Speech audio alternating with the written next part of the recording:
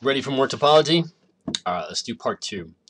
So in the last video, we created some topology, we validated it, and that was applying those rules, and that allowed us to also visualize it in our catalog.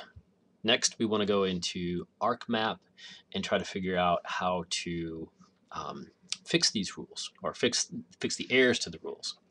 So what I've done is opened up a blank ArcMap session, and then I'm going to drag and drop this topology into it. And then it's going to ask me if I want to add all the feature classes that participate in this topology of the map. And almost always the answer is going to be yes, because you're going to be editing those in order to fix these errors. So I've got my trails, my boundary, and the errors that I've been identified before. Now, before I do any editing, we need to kind of configure ArcMap in order to do topology editing. So I want to go in and make sure that I've got a couple different toolbars here, that I've got the editor, I've got the snapping environment set up, and then down here below outside the window is the topology toolbar. So I want to add all those. And so this is the editor, snapping, and then over here I have the topology toolbar. Now they're showing up in gray right now because I don't have an edit environment started. So just like editing features and creating new lines of polygons and modifying them, all my topology changes are going to be inside of an edit session. I'm going to save this just to make sure that I don't lose things. That's incredibly important when you're doing editing, to always save more often than often. And then start my editing environment.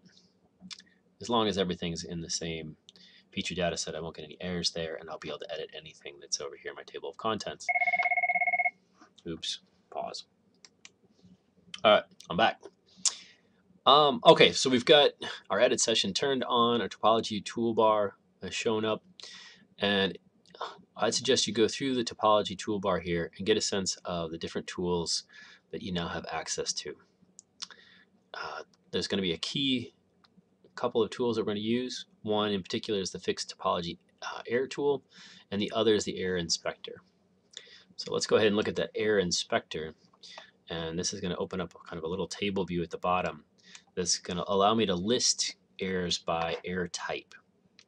So we had a couple different rules that we set, and let's say we look at trails must not overlap. I click that as an option. Right now I'm going to turn off visible extent. I want to make sure that I can get all the errors for all across the park. And I'm going to click search now. And this will give me a list of all the errors for that rule. And then in order to fix individual errors, I can right click on one of these, say zoom to, and find this errors where there's overlapping trails. So this black part here, the topology errors are going to show up as kind of a pinkish color, reddish pinkish color, and then when they're selected they show up black. So this is showing me this is a selected topology error. And now fixing this, so I know I've got an overlap, so two lines that are coincident on top of each other, and we said we didn't want to do that. That kind of double counts. There's a kind of a blind way that I could do this. I could go to the fixed topology error tool, and I can right click on this feature. And this tool tries to be smart. It's going to adapt and give us different options depending on the error that it encounters. And in this case, it's giving us an option to subtract. So remove the portion of the feature that is causing the error. So it's kind of going to fix it for us. So if I go ahead and kind of blindly follow this and click subtract, it's going to ask, this says there's two features here, which one you want to use. I may want to look at the attributes to confirm one or the other is the appropriate one to delete. I say OK, and now that's been fixed. And then sometimes you have to go and say validate topology in current extent, and just to make sure that there's no errors that remain. I'm going to go ahead and undo that error.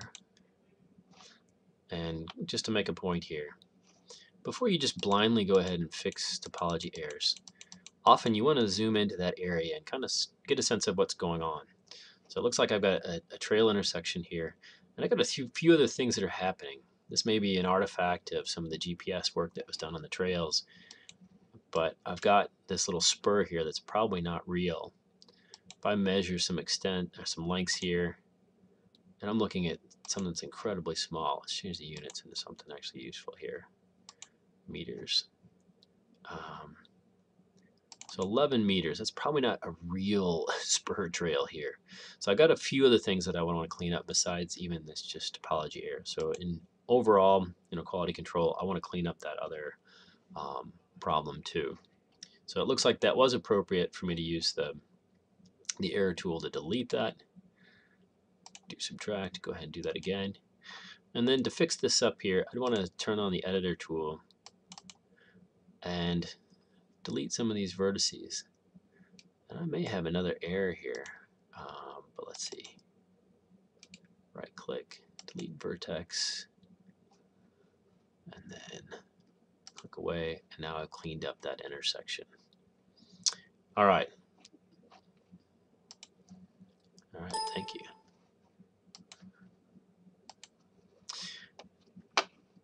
Let's go back to our error inspector. Trails must not overlap. Say search now, and I can keep on going down the list and fix these errors and get all of these errors fixed.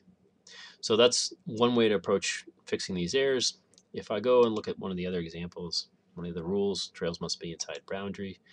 I'm going to search for one of those and give a quick look to one of those. All right, so here I've got a trail that looks like it's kind of skirting the park boundary.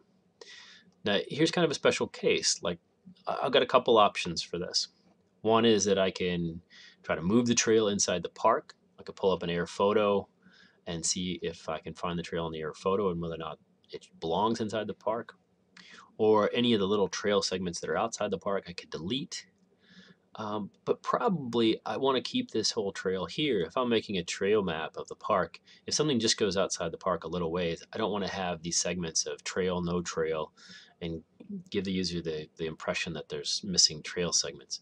So this is kind of a special case where I've got a line that's breaking the rule that I don't want to necessarily fix. So we're going to use the topology Topology Air Tool.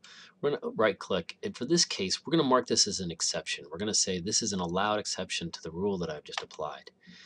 And so that's going to disappear as an error, and we're going to keep it as an exception to our topology rules.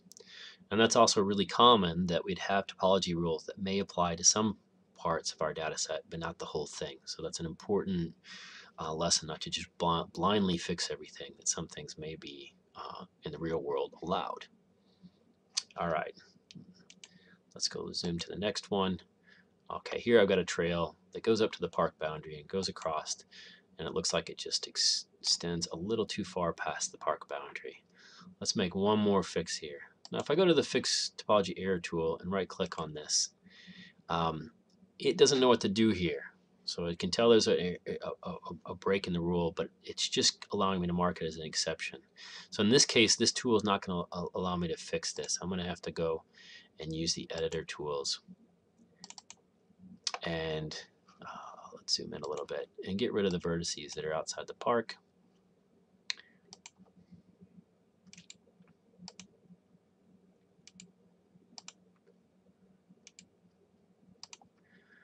And I'm going to move this one and make sure that it's snapping to the boundary. All right, I'm not getting a snap to the boundary.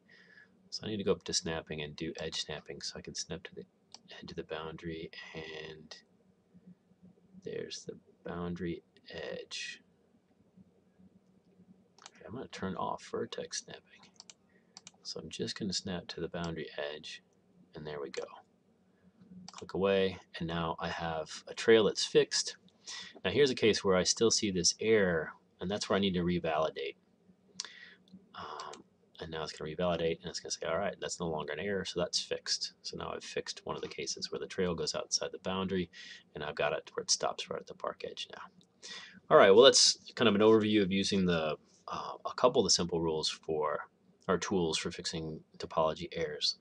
It gets more complicated, and you're going to need to look at the help files for some of this, but that gives you a sense of what you're going to do for some of this. Now, obviously, before you quit, save your edits, save your ArcMap session. All right, enjoy.